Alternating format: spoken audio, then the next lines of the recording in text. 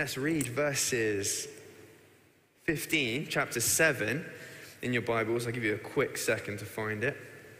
Normally, I so often just have that situation when the passage is given and they're like scrambling away, like, they're reading already, but it's fine. We're there. So, I'm giving you a few seconds. So, verse 15. I do not understand what I do, for what I want to do, I do not do, but what I hate, I do. And if I do what I do not want to do, I agree with the law that the law is good. As it is no longer I myself who do it, but it is the sin living in me. For I know that the good itself does not dwell in me, that is, in my sinful nature. For I have the desire to do what is good, but I cannot carry it out. For I do not do the good I want to do, but the evil I do not want to do, this I keep on doing. Now, if I do what I do not want to do, it is no longer I who do it, but it is the sin living in me that does it. So I find this law at work. Although I want to do good, evil is right there with me. For in my inner being I delight in God's law, but I see another law at work in me, waging war against the law of my mind, and making me a prisoner of the law of sin at work within me. What a wretched man I am. Who will rescue me from this body that is subject to death? Thanks be to God who delivers me through Jesus Christ our Lord. So then, I myself in my mind am a slave to God's law, but in my sinful nature, a slave to the law of sin. Therefore, there is no condemnation for those who are in Christ Jesus, because through Christ Jesus, the law of the Spirit who gives life has set you free from the law of sin and death. For what the law was powerless to do because it was weakened by the flesh, God did by sending his own Son in the likeness of sinful flesh to be a sin offering. And so he condemned sin in the flesh in order that the righteous requirement of the law might be fully met in us, who do not live according to the flesh, but according to the Spirit. Those who live according to the flesh have their minds set on what the flesh desires. But those who live in accordance with the Spirit have their minds set on what the Spirit desires. The mind governed by the flesh is death, but the mind governed by the Spirit of life and peace.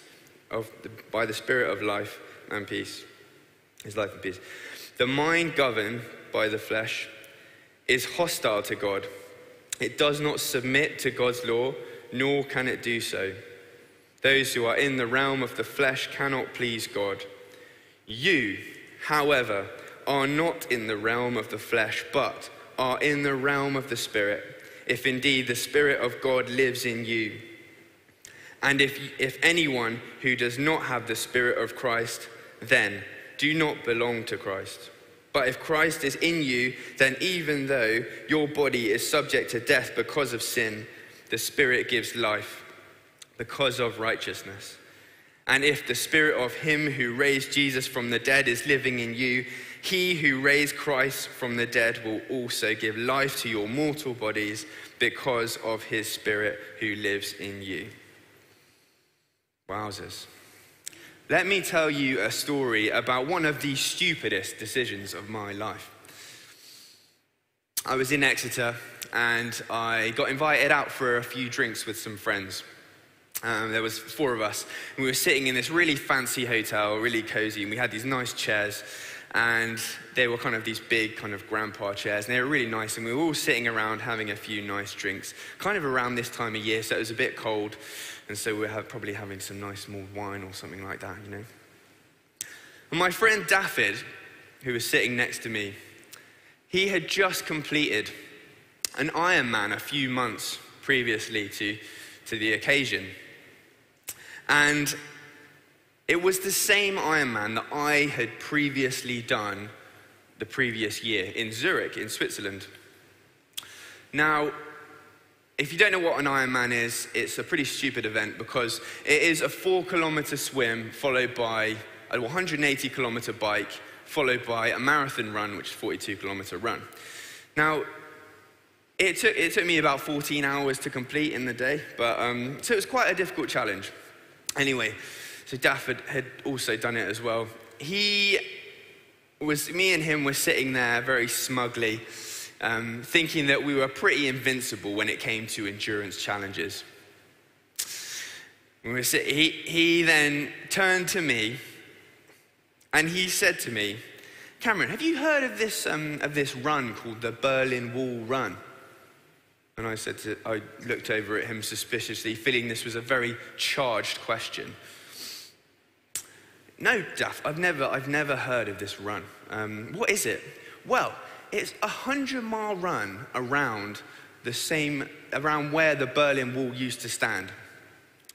And I was like, "Oh God, that sounds quite extreme." But in my mindset of being invincible, having done this Ironman a few months or a year previously, was like, yeah, I can definitely do it. What's a 24-hour run versus 14 hours? Like, what's the difference? It's not that much difference to a 14-hour triathlon. It's not that hard. Like, it's got to be pretty easy. So feeling the pressure from him and all the marketing that comes at you from the Ironman brand that says that you can do anything if you've done an Ironman, I was like, definitely, yeah, I'm going to give it a go. Let's do it.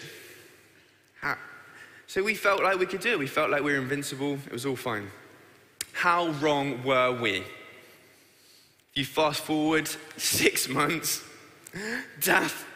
So we were about 10 hours into this run, about 50 miles in, and Daff, he was just running along and he was completely out of it. He couldn't really speak to me. He was just in a very bad way. And he was like, "Look, Cam, I can't go on. I've got to stop now.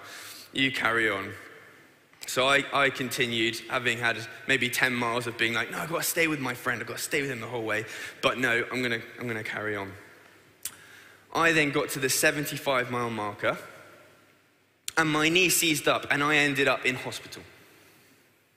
Great. That's exactly what I wanted. That's the outcome that I wanted, to be in hospital after this run. And I got taken to hospital in the middle of Berlin at 1 a.m. in the morning. This is a massive challenge for Claire, to try and find me at a hospital in the middle of Berlin at 1 a.m. in the morning, because there's no public transport at 1 a.m. in the morning. Anyway, I'd had the evening there. Basically, they just took an x-ray and they said, "Have some paracetamol and get on with it." And we're like, okay, great. Anyway, I have a photo here of the day after. If you want to put, there's me and my friend Daff up there. And obviously I've got my crutches from the hospital. And I was walking around. We looked very happy in that situation. I think we were just laughing at the stupidity of ourselves in that situation. But we'd just been walking around Berlin and I was actually in a lot of pain. I was walking around like an absolute spanner, basically. And it was very stupid. Anyway, the truth is, in this story, I did not acknowledge my weakness. And I thought that I could definitely do it within myself. I thought that I was invincible when it came to endurance challenges, and I found my limit. Now, in this passage today, Paul talks about the battle between the law of flesh and the law of God. If you quickly want to reread verse 25 in chapter 7. "So I then in myself am a slave to God's law, but in my sinful nature I am a slave of sin." He acknowledges his weakness within his body, which is what I did not do in that situation. Paul's weakness here is described as being in his flesh. If you look at verse 18, if you want to turn to verse 18. "For I know that verse 18. For I know that good itself does not dwell in me, that is, in my sinful nature. For I have the desire to do what is good, but I cannot carry it out. He's acknowledging his weakness. There is nothing he can do about it. He is in his flesh. He is in his body. He then goes on to say, reflect on himself. How wretched a man am I? Verse 24, if you want to look down, what a wretched man I am. And then he pleads, asking for rescue. Who will rescue me? Turn down again. Who will rescue me from this body that is subject to death? Thanks be to God who delivers me through Jesus Christ our Lord. His weakness in his body is something that he is really struggling with, that he's really battling with, that he says that the law of flesh is leading to death and the law of God is leading to life. But he's still in his mortal body. How do we reconcile this? How do we work out what this means in our lives today? Anyway, if we look now at verse 25 again. I myself in my mind am a slave to God's law, but in my sinful nature, a slave to the law of sin. This is Paul we're talking about. Paul has written a huge chunk of the Bible. He is so spiritually in tune with what God is saying that he has written a huge chunk of the Bible for us to read today.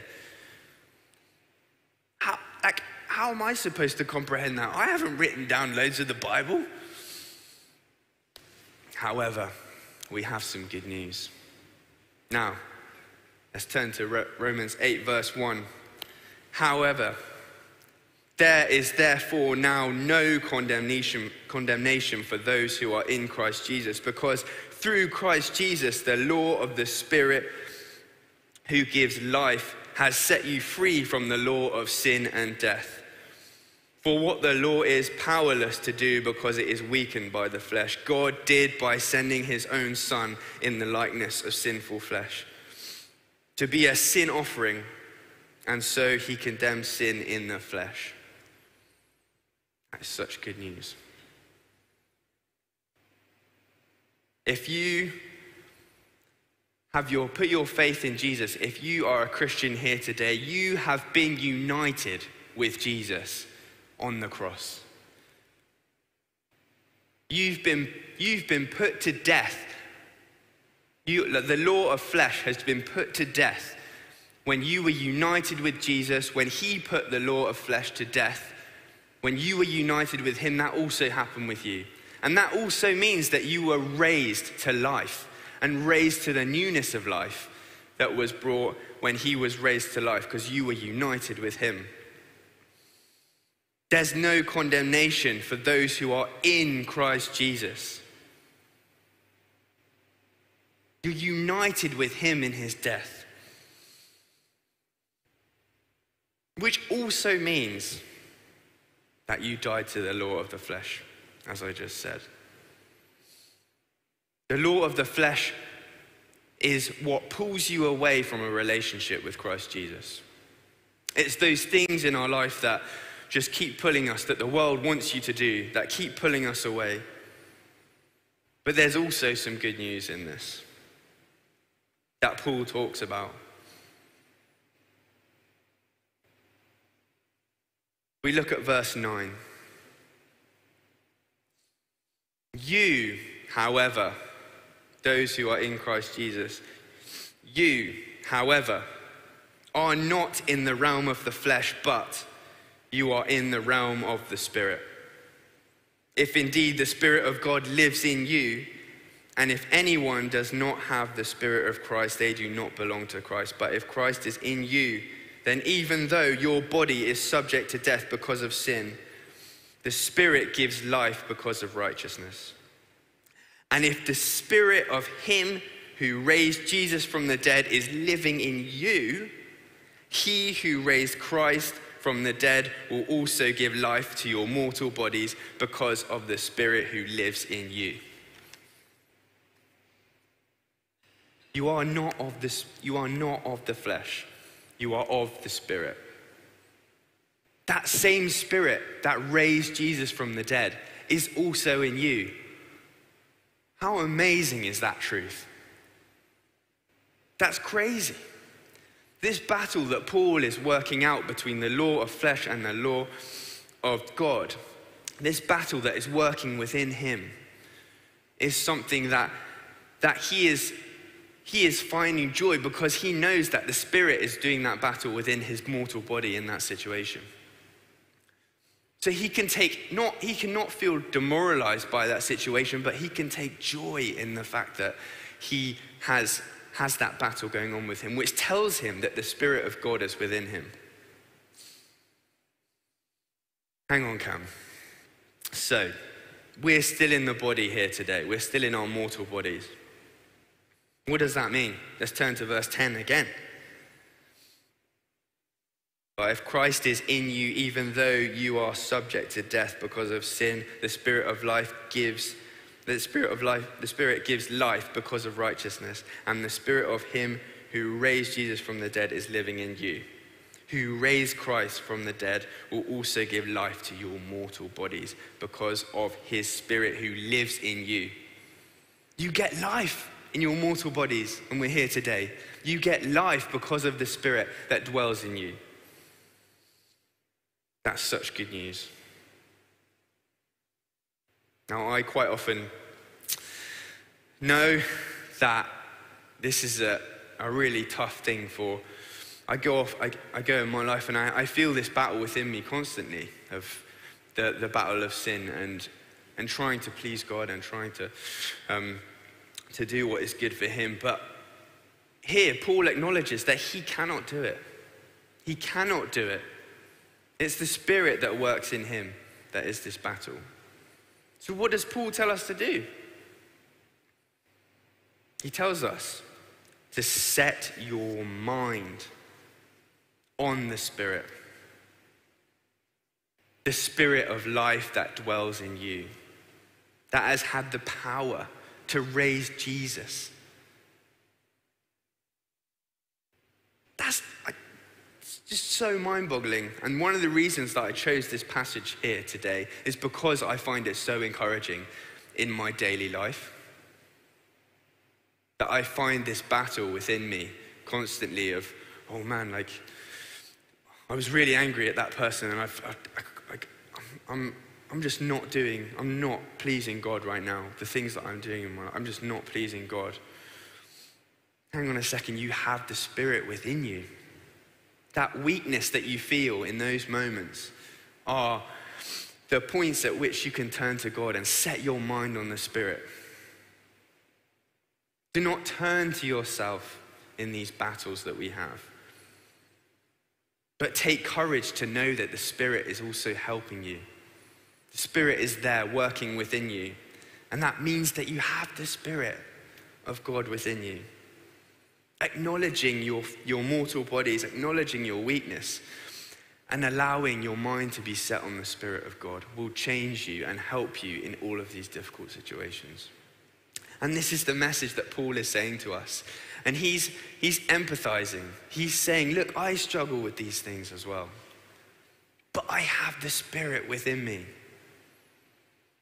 And if there's one thing that you've heard today from what I'm saying as I waffle on, is that I hope that you can see that the Spirit of God dwells within you. Thanks, guys. Can I pray? Should I pray? Yeah, I'll pray. Lord God, thank you so much for giving us your word. That you encourage us through it, that you allow Paul to speak to the Romans and allow us to hear what he has to say. Father, we thank you so much that you're here with us, that you don't just leave us in our mortal bodies, but that you have interceded by sending your Son, Jesus, for us to be united with him in his death and be raised to life with him. And that means that the Spirit of God dwells within us. And that even though we might struggle with our daily lives and the things that we do, and really struggle to feel like we actually are worthy of being in a relationship with you, but that you have sent your Spirit to intercede and help us and guide us in these difficult times for us.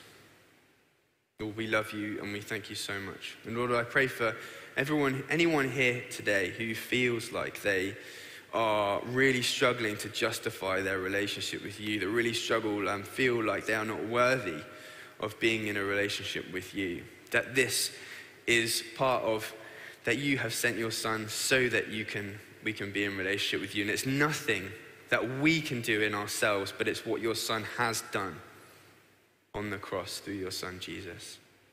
And we can turn to that and set our minds on the Spirit that dwells within us. In Jesus' name, amen.